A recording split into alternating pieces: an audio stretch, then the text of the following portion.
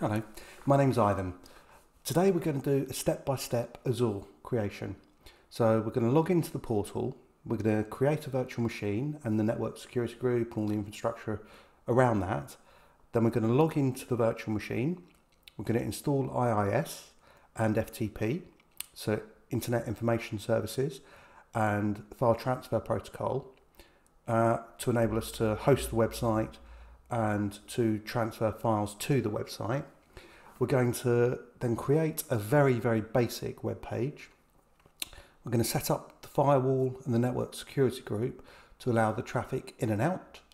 And then we're going to actually FTP the web page up to the website, and then we're going to view it. So buckle up and let's get going.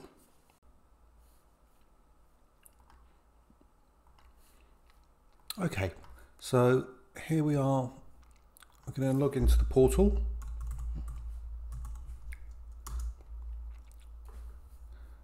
And if you haven't got an account, it is worth getting one.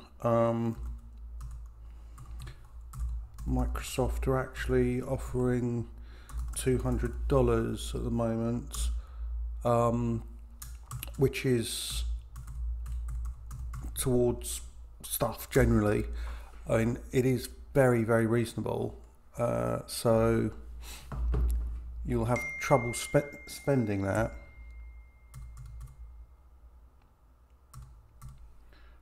Okay, that's my two-factor authentication. We don't want to stay signed in. And I'm going to create a resource.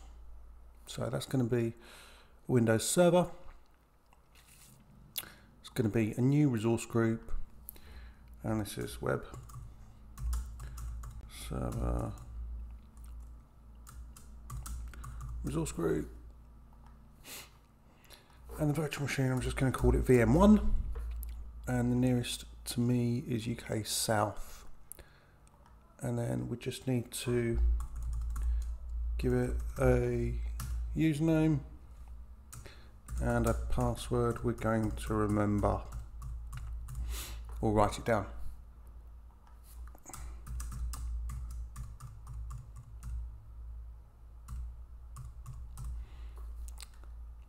And we do need to leave this port open. If we don't, we won't be able to remote onto it, which we're going to do in just a minute. So let's just review and create that. So it's all the default settings, the disks, networking, everything as default, and it's going to cost 7 pence per hour. So that is very reasonable. But it is a very basic sort of thing we've got here. So, right, so that's going to spin up now. And I'm just going to, how long is this going to take? It shouldn't take too long. Let's see.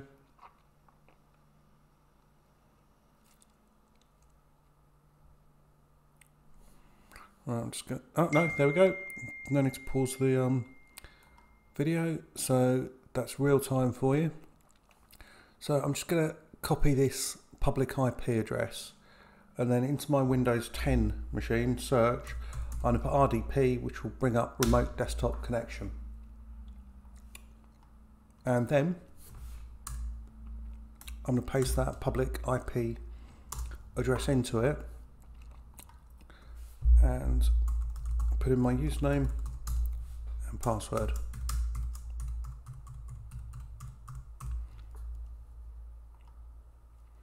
And yes, because there's no SSL certificate.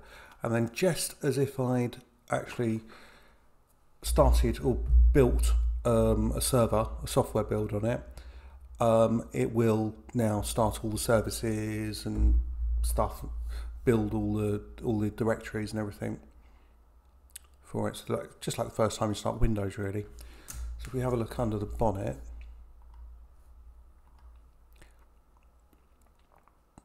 you can see everything is starting up here. So if we go to processes, they're all springing into life, and it's actually pretty quick.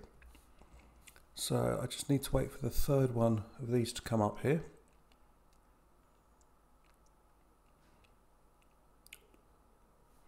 Do I? Oh, there we go. Just come up. Right, so next, and yeah, take that. And here, I want to install the IIS.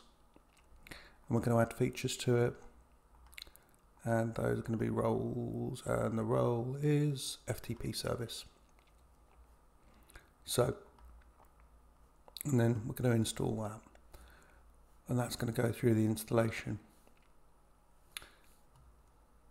Now, while that's doing that, it's going to take just a little while, I'm going to make a very quick web page. It's not going to be the prettiest thing on two legs, but this is on my machine now. So, for those of you who are au fait with HTML, I apologise now. But we just want to prove a point with this. So I'm going to say HTML and body. Right. Let's put a head and then end the head. And actually, I think I'll leave that empty. And then body and end the body. Oh, body. And then in body, I'm just going to have an H1, and that is going to be, H1 is the biggest heading, hello world, exclamation mark. And I'm going to end the H1. Okay, Notepad++, if you don't have it, it's again free download, and it just marks things up for you quite nicely. So that I am going to save to my desktop, which should never really do. And yeah, so is that. And then, so if I bring that over to the right screen, here, I just need to change the extension on it. So it's now a TXT document. If you don't see this TXT, if you open up Control Panel, under File Explorer Settings or Folder Options, if you've got an older version of Windows, you go to View, and it will be checked like that, so you won't see the file extension. Alright, sorry. It will be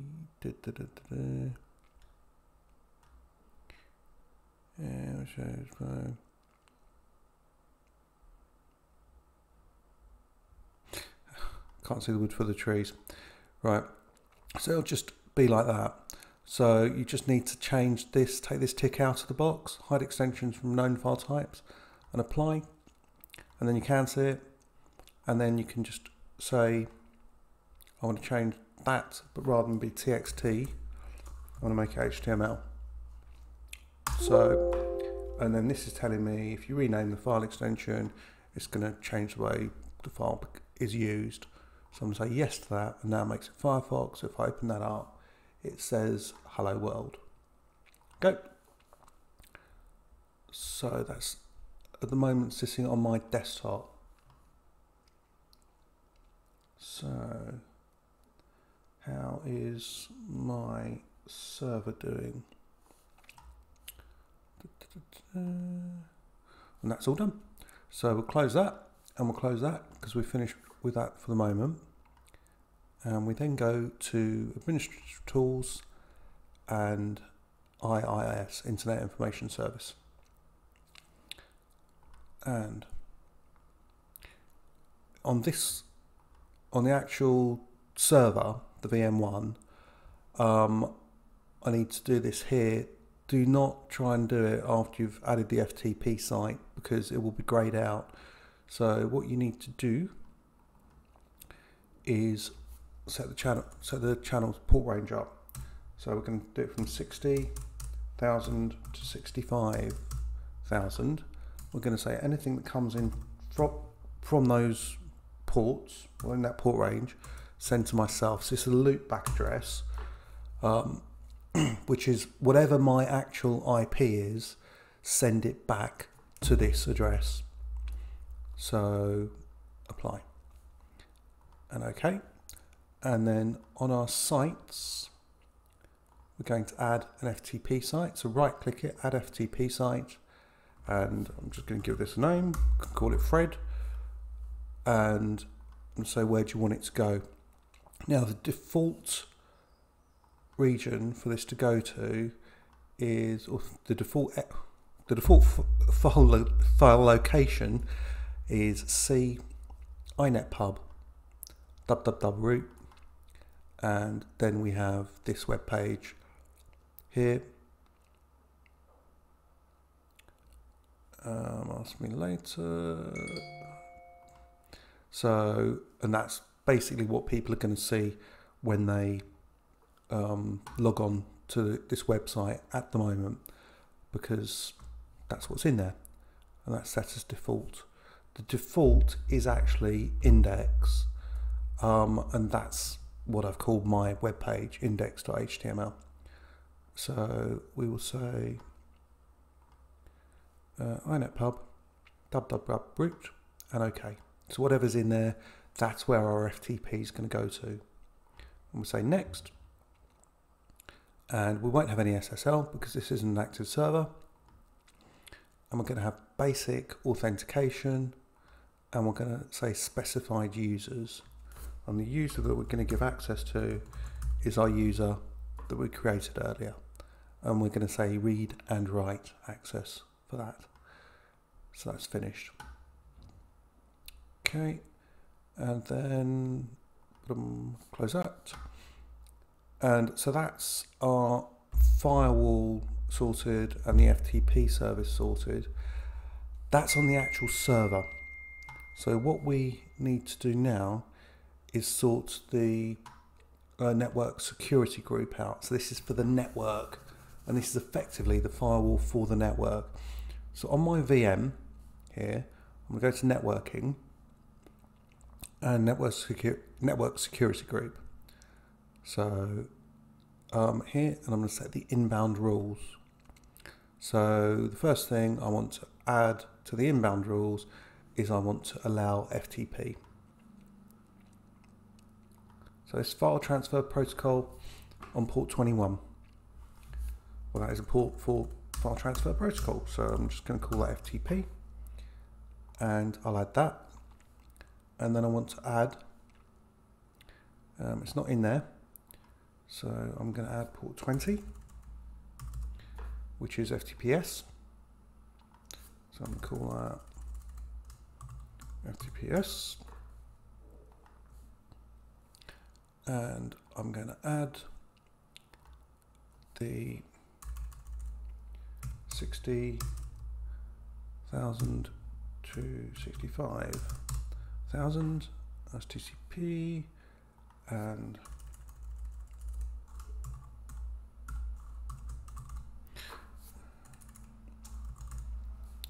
FTP data. Okay, so I'll add that. And then obviously want to add HTTP, because otherwise I won't be able to get much of a request for a web page, let alone send one out. So,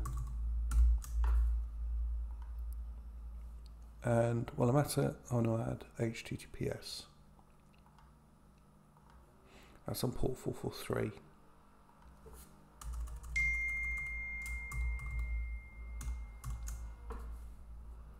And add. And then on the outbound rules, I need to add HTTP, and these names would need to be unique.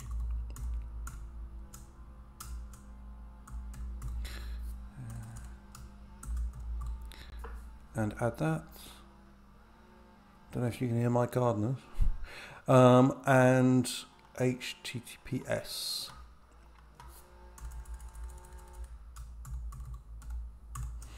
out.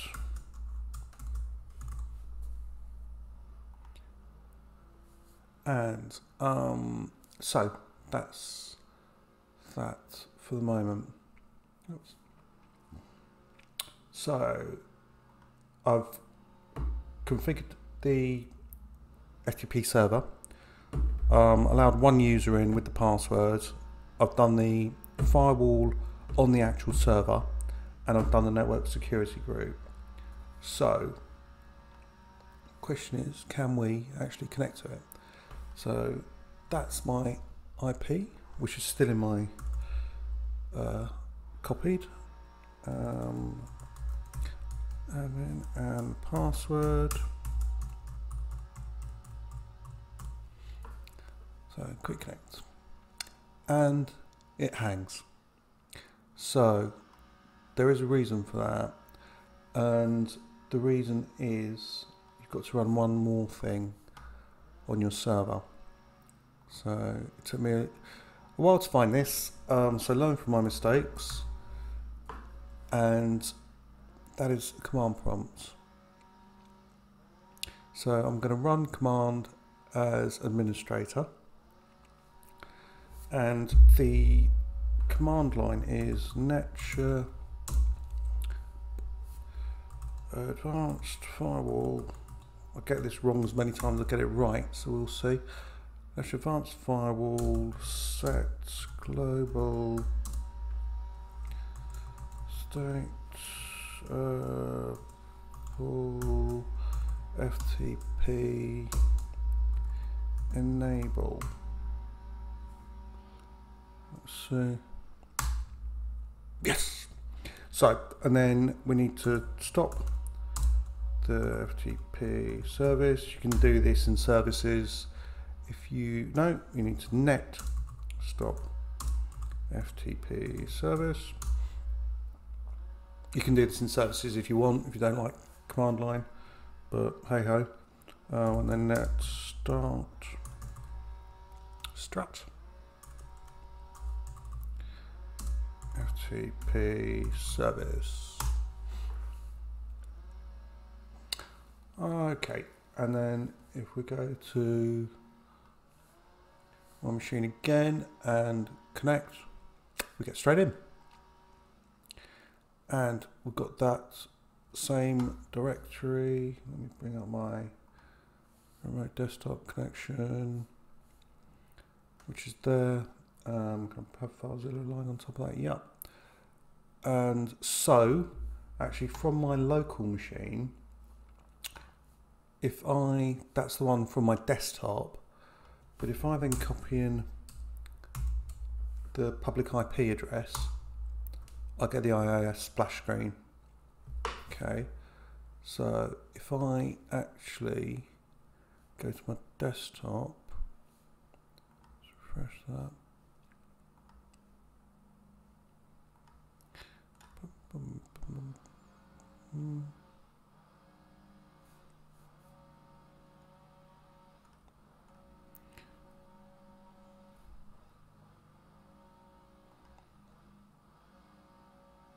Oh, I didn't change the name of it.